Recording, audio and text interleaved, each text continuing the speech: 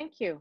Um, this has been a really great day and really a lot of great content and discussion. It was, in some ways, it was hard to, the content was so great, it was really hard to not be there in person, to be able to jump up and ask questions and turn to your neighbor and start talking. But I do appreciate all the channels that that Urbanism Next has provided for us to kind of speak to each other. I think, especially after Tamika's presentation, this is kind of a great way to end. A lot of things that that Karen talked about also really involve cities stepping up to try to move into the breach to get better outcomes, right? I think everyone was dissatisfied with the outcomes we were getting from our transportation systems. And I think in the US, we should be more dissatisfied than anyone. What I'm going to talk about is next slide is a series of steps that that have served me pretty well in my time as leading a national smart growth movement, as the planning director in DC, even when I was responsible in the Obama administration for responding to federal disasters. So I think that that the important thing for us to think about, everyone here is everyone came to this conference because in part folks are wanting to change, right? They want to see different outcomes. They want safer streets. They want transportation systems that are better served, that better serve people who have the fewest options. They want to have more affordability, more access to opportunity. They want these things out of their transportation systems, out of their communities. So what I would say is, you know, whether you want those things or you want some other things, you have to realize that you play a role in it as a change maker.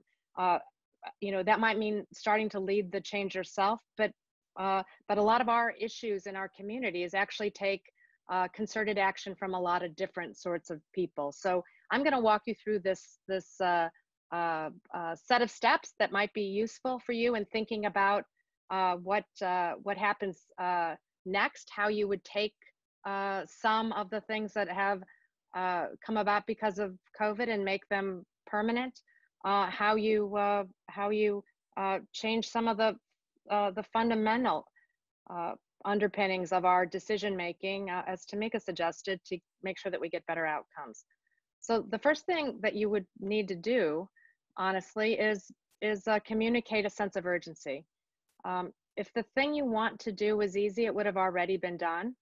And people need to know what the urgency is in order to act. We're mostly in our communities happy to be that frog sitting in that pot headed for a boil. Sometimes people need a really strong reminder that that pot is going to boil over.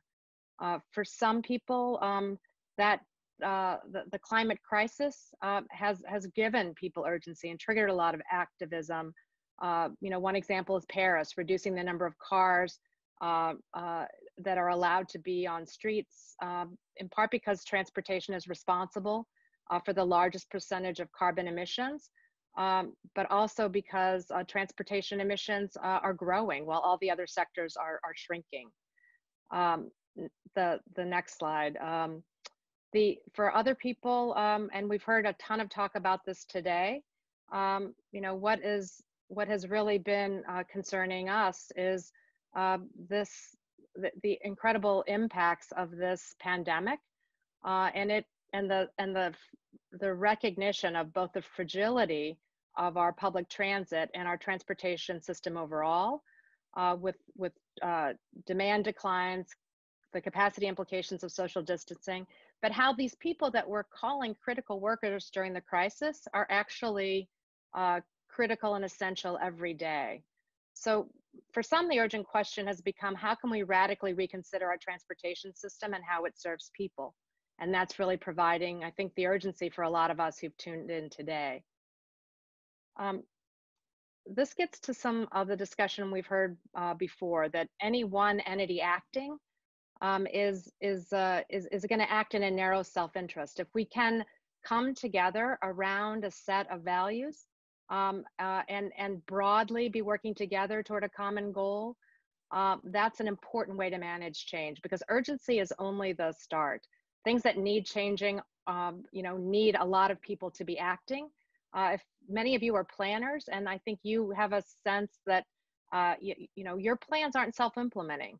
And the more people you get involved in the planning process, the more people who buy in to the plan and what it's trying to achieve, the more likely those plans are to be implemented. And there's a reason a heck of a lot of plans in communities sit on shelves. It's because they don't have that group of stakeholders that see how things could be better for them. And just to take a page from Tamika's presentation, that set of stakeholders needs to include the people who would be better off if we changed our transportation system, for example, to be more equitable, to provide more service, to serve people who need the transit, to serve them first. One of the things that I've been able to do recently is work with the District of Columbia, where I was appointed to the Transportation and Infrastructure Committee of a Reopen DC Advisory Group. The next slide shows that this is a big advisory group. It holds, there's probably 20 people on every subcommittee, and everyone reached out to many other organizations, but it covers almost every kind of function you can think of happening in a city. And most of the task forces are led or co-led by people of color, as are most of the people that are senior on the advisory group. But it's broad for a reason, because this transportation affects everything else. For example, whether you have health and safety options really affects whether businesses would reopen or people would have the confidence to do this. But education, childcare, open space, social services, small businesses, vulnerable populations, these are all some of the groups that are involved, and some of the considerations that are part of this Reopen DC Advisory Group. And this kind of gathering is happening all across the country, probably at almost every level of government, but this is an opportunity to be involved in something that could take us not back to normal, but a place that's better than normal. Next slide. And for things to be better than normal, it's not enough to talk about what isn't working. You also have to describe the end state. What would it be like in a community if the changes you want actually happened? Paradigms can't be destroyed, they can only be replaced, and people need a compelling vision for an alternative to the status quo. Next slide. 39% of the people who ride bus transit in the US are critical workers. During the COVID crisis, where there was transit at all, many of these workers had to decide if they wanted to risk their lives by crowding onto buses or be stuck without a way to get to their jobs. Equity and access issues are rising in every city in terms of importance, but with COVID, I think it has really put a spotlight on how inequitable some of our systems are.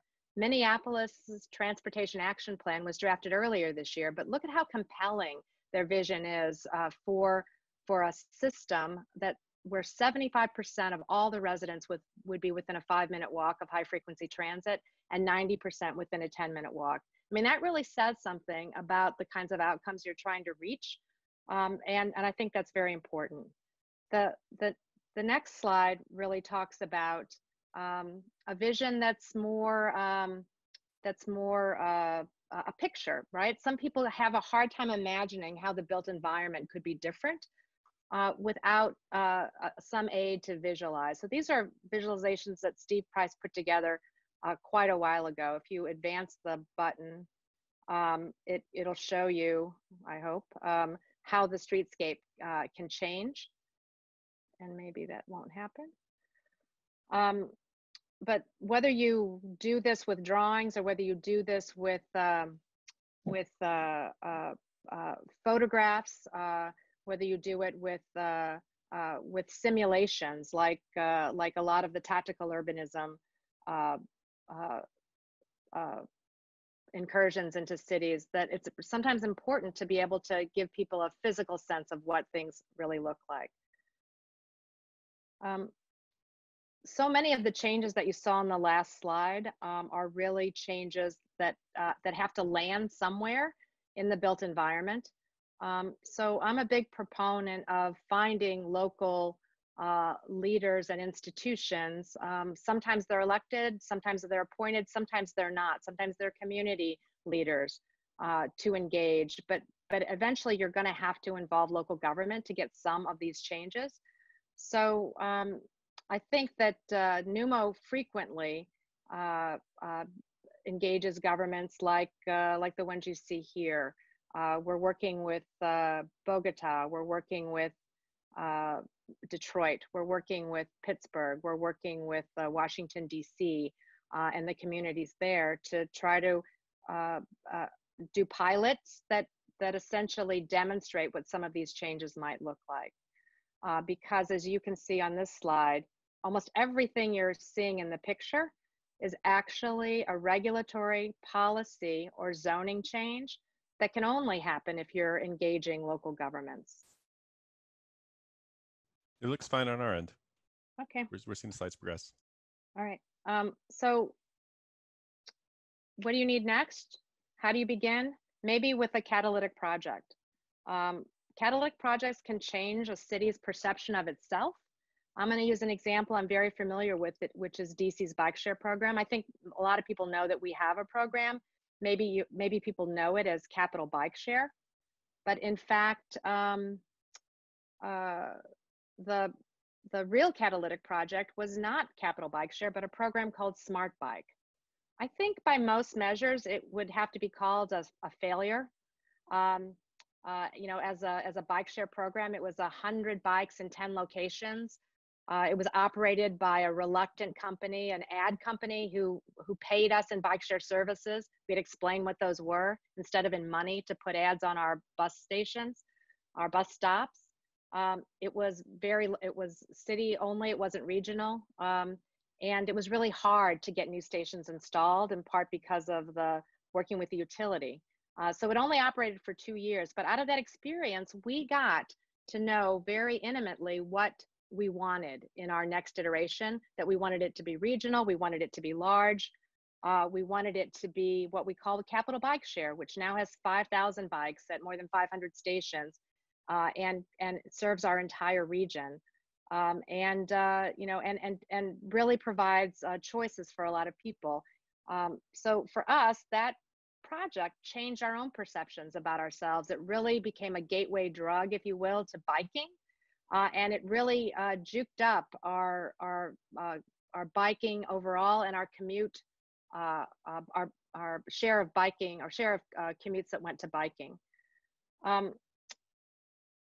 What you have to do next is you know, build on whatever catalytic projects you have, because it's not enough to have a single project that goes well. People who do catalytic projects are often what I would call clever exceptionalists. They break or change the rules, they manage to do amazing things, but no one else can follow them because they don't have the perseverance, they don't have the zeal, they don't have the time or the money or the you know, the willingness to go through a long process, a convoluted process to try to get to do something that they want. We can't all be the people that break the rules all by ourselves. We need to change the systems and the structures governing the rules to allow broad-based action. One of the things that we see a lot of is what a poor match our parking regulations are in cities for what parking demand actually is. As Don Shoup would tell you, our regulations often have no basis in reality.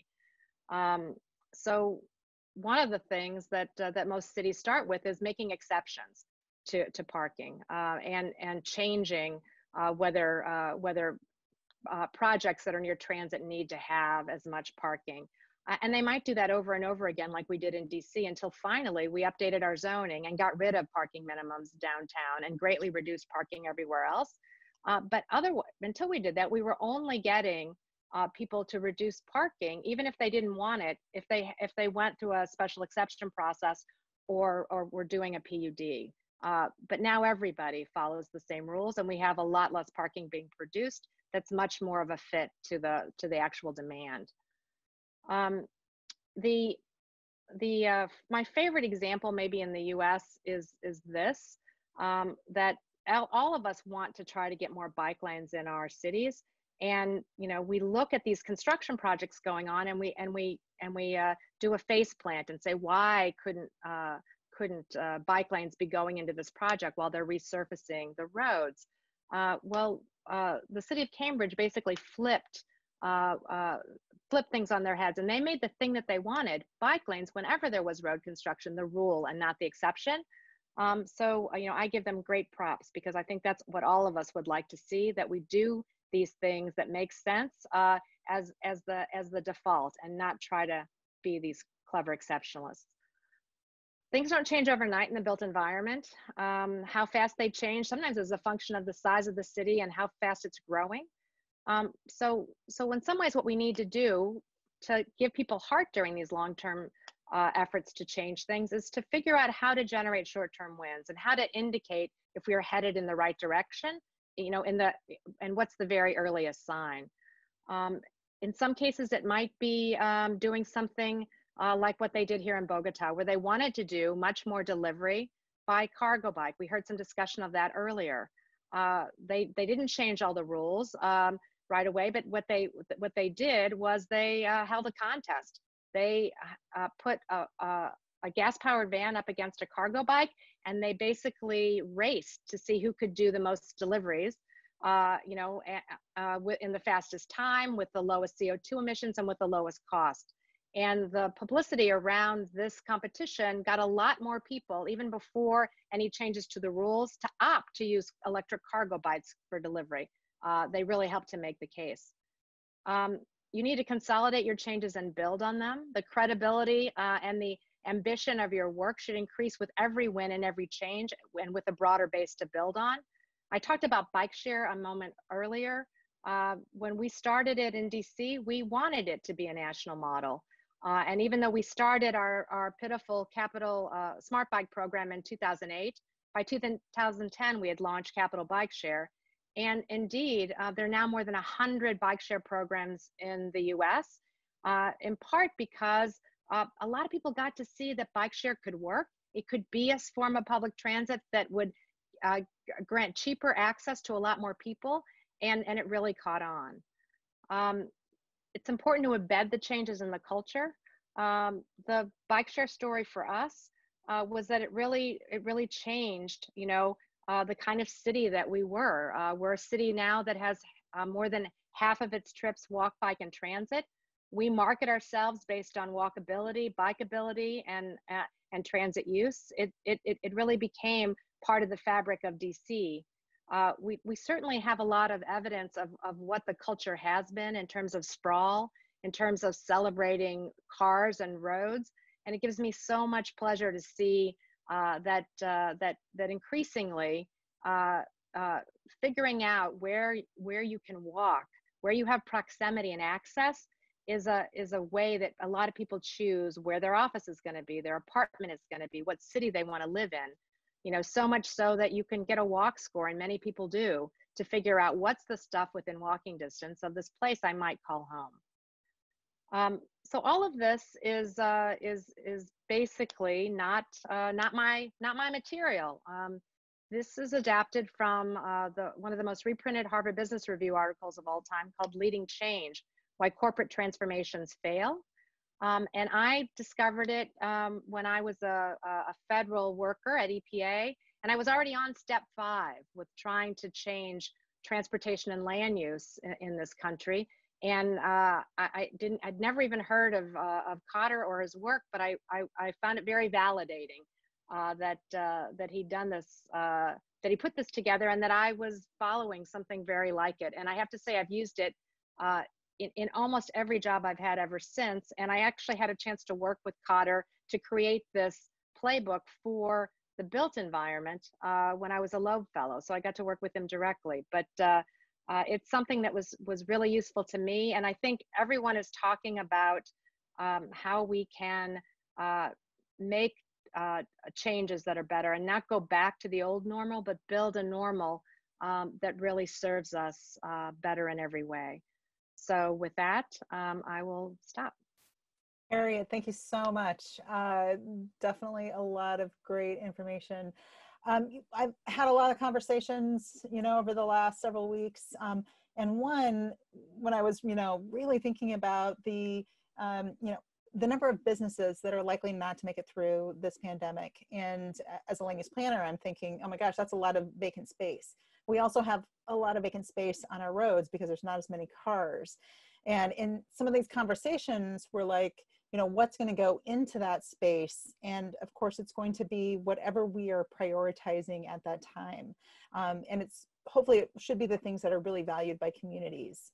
Possibility of, housing for commercial space, or, bike or pedestrian facilities in some of the right-of-way, the street space. So for you, just real quickly, what do you see as some of the key short-term wins for cities in filling some of the space that we have right now that's really going to get us, again, kind of the same question I asked Tamika, to help us really achieve the communities and build the communities that we all really want to live in? So I'm very much informed by the effort I'm involved in with DC, but I would say that that all of the projects that we've talked about today, whether they're bus lanes, exclusive bus lanes on streets, or widened sidewalks, or new bike lanes, there are lots of reasons to do it immediately, including to reduce the speeding, narrow the design speed of the road.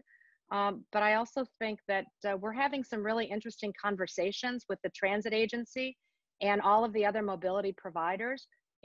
We had issues before. There were walled gardens, but with nobody behind the garden walls these days, it's a lot easier to have the conversations about what is it that we all want to do.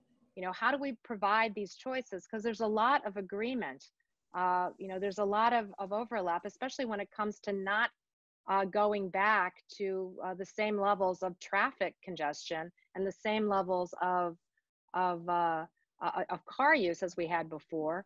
But it's surprising how many people want to be in on that conversation, from major employers, to the mobility providers, to local merchants, and to people who really worry about, about the employment picture and job access. So I would say that that now is the time to have a big tent conversation about the kind of city that you want to be, and talk about the things that this crisis has uncovered about what wasn't great about the old normal.